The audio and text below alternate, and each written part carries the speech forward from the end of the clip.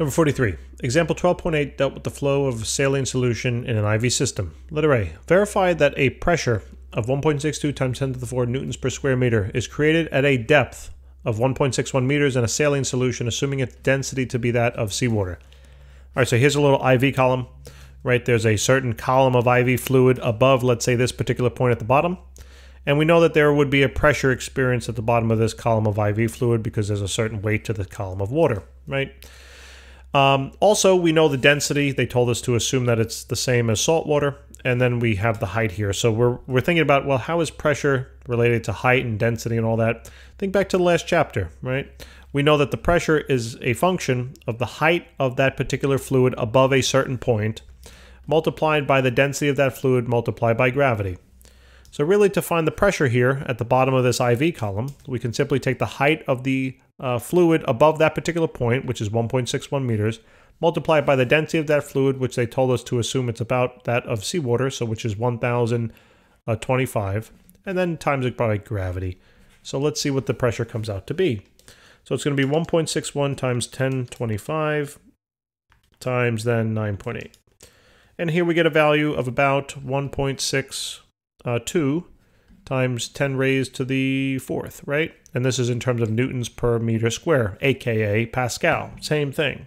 But if you notice now, these look eerily similar. And we just verified it. Cool. Now let's take a look at letter B. So letter B says now, calculate the new flow rate if the height of the saline solution is decreased to 1.5 meters. All right? So now we have to think about how this will change. So if the height of now this column of IV fluid becomes lower, all right, or relative, I guess, relative to the point of insertion into the arm, right there, okay? If this IV column becomes lower, what happens to the pressure at the bottom of this column? It should also go down, right? Why? Well, here's the relationship. Height goes down, pressure goes down by the same proportional amount, all right? So wait a minute, if the pressure goes down, how does that affect flow rate? Oh, right, here's the formula. If I get a change in pressure, whatever pressure it changes by will affect Q in the same fashion. There's a direct relationship, right? So if pressure goes down by 10%, Q will go down by 10%, etc. All right, so now what I'm going to do here is take a look at the right-hand side, the formula. I know that Q and my change in pressure here is directly related. So basically, since they're talking about, finding a new flow rate and, given new pressures and so on and so forth, I know I can create a simple proportion. And I know that the Q is going to be proportional or equal to that of the change in pressure, okay? But instead of writing it as change in pressure, I'm going to write Q, let's say original, is equal to the pressure original. And now this ratio can be created by saying Q new is going to be equal to then the new pressure. So, and I've developed how to get this ratio, one of the problems in the past. I don't remember the number. I think it was in the 20s maybe. But in any case, what we now need to figure out is they're asking us calculate the new flow rate. So that's Q sub n, right? So to algebraically manipulate this, this is easy. Take Q sub n, move it out of the denominator on the left, up into the numerator on the right. Take then P sub n, move it up into the numerator on the left. Take P sub O, move it down into the denominator on the left. And here is now our little equation. All right, so cleaning this up just slightly. 1 second. Cleaning this up. Oh, no. Cleaning this up just a little bit. Just a little bit. Just a little bit. That's from a movie. If you guys know what movie that's from, leave me a comment in the section below. All right, so here is the equation. So now what I need to know, right, is how do I calculate the new pressure and the old pressure? Well, remember that these pressures are just a function of height, density, and gravity. So I'm going to plug in that, or these variables for pressure now in each case, okay? So it's going to be the new height times then the density times the gravity multiplied by, so I'll put this in parentheses, multiplied by the original flow rate, all divided by the original height times the density times gravity. Look what happens to density and gravity. Take care, see you later, bye-bye, right? And remember, this is all equal to now the new flow rate. So basically, it's just a simple proportion, right? That the proportion of the new height relative to that of the original height multiplied by the original Q value will tell us now the new flow value. So here it is. Simple, right? Now, what is the original Q? That's where we need the other problem. I think it tells us right up in here that the original flow rate was about 0.120 cubic centimeters per second, all right?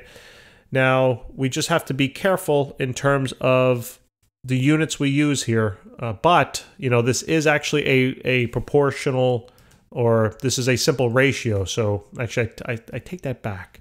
Because if we plug this in as meter and this in as meter, the meters will cancel, so it actually won't influence it, all right? But you could convert this, you know, if you wanted into meters cubed or whatever.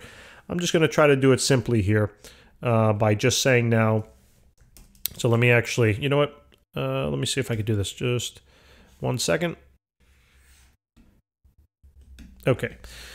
So now the new height was, it said it was decreased to 1.5. So the new height is going to be 1.50 meters. The old height was the original, 1.61 meters. The old flow rate was at, as what we said, 0.120.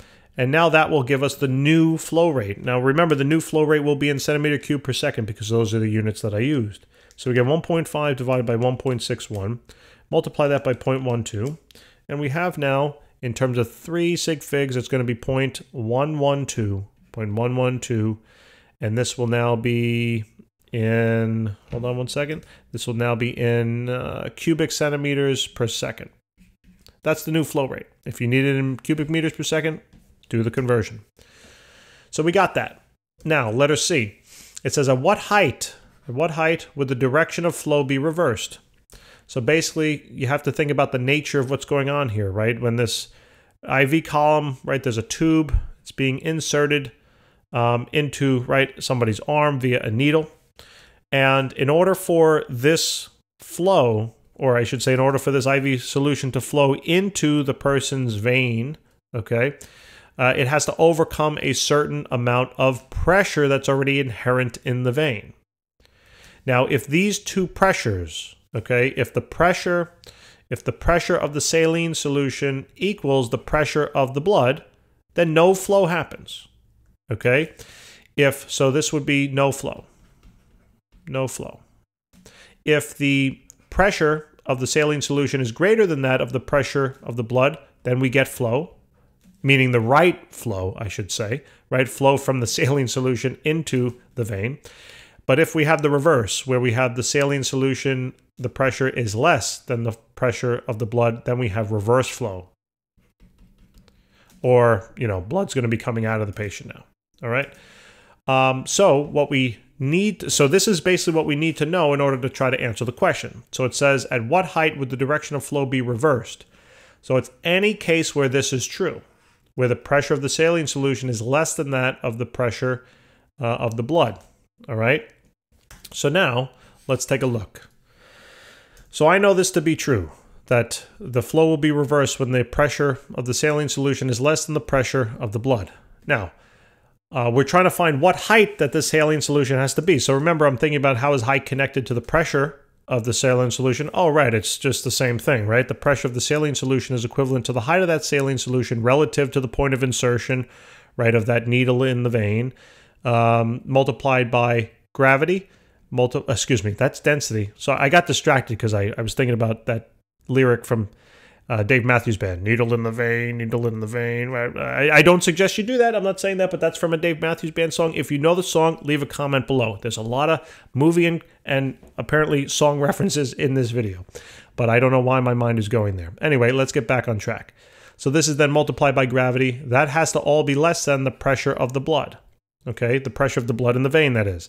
So what is the pressure in the vein? Well, it tells us in the problem. It says it's 8 millimeters of mercury. That's the gauge pressure, which is essentially the pressure inside of that vein. So I know that this piece of B is 8 millimeters of mercury. Now, I probably don't want to work with that, right? We want it in Pascal. So all I need to do is now convert this 8 millimeters of mercury, all right, into Pascal. So remember that there's 1.013 times 10 to the 5th Pascal for every 760 millimeters of mercury. That's because they're both equivalent to an atmosphere. So now I can just do this conversion quickly, right? There's going to be 8 times 1.013 times 10 to the 5th divided by 760. So what do we get? We get a value of about So there's going to be about 1,066 pascals. Okay, this is the pressure. This is P sub B. So now that I got the right units here, I can probably start doing my calculation. All right. So we're solving for the height of the saline solution. Okay. So we got the height of the saline solution times then the density of that saline, which is going to be 1.25 times 10 to the third, or just to save some space, 1,025 times that of actually, you know what? Sorry guys, 1 second. We're good, but let me just solve this for the variables first, all right? So the height of the saline solution should be less than, or at any time that it's less than, the pressure of the blood divided by the density of the saline solution times gravity. We're going to get reverse flow, okay?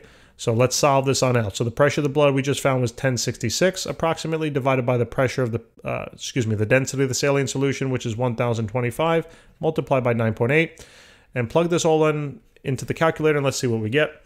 So this is then going to be divided by 1025 times 9.8, and we realize, now you just got to be careful, right? The units here are in terms of meters, okay? You got to know what we're talking about, Pascal, right? And this is also kilogram per cubic meter, and this is meter per second. So the height here that's going to get spit out is in terms of meters. So this is 0.106 meters, okay? Meters. So that is an answer, okay? It doesn't tell us what, unit they want it in. So that's the value in meters. If you want it in centimeters, multiply it by 100, meaning 10.6 centimeters. So if here's your person, right? So what does this actually mean? If here's your person, and the bottom of this saline bag, so let's say here's the bag or whatever, roughly, okay? And we got the needle going in. If this height differential, okay, is going to be less than 10 centimeters or so, we have a problem. We're going to have reverse flow, all right? So if any of you going into the medical field, please make sure this doesn't happen to any of the patients, all right? Always remember that that bag has to be above the point of insertion, and more than likely, it can't be even with it. It should be higher than even, okay? Assuming, by the way, that it's just a saline drip and it's natural gravity here, and there's nothing, compressing this fluid in here to push it in, all right? Okay. That sums it up for this problem, guys. Thank you so much for tuning in. Appreciate it very much. Please remember to help us out and subscribe. That'd be awesome. Hit the like button too and tell your friends. All right? Thank you so very much. Take care.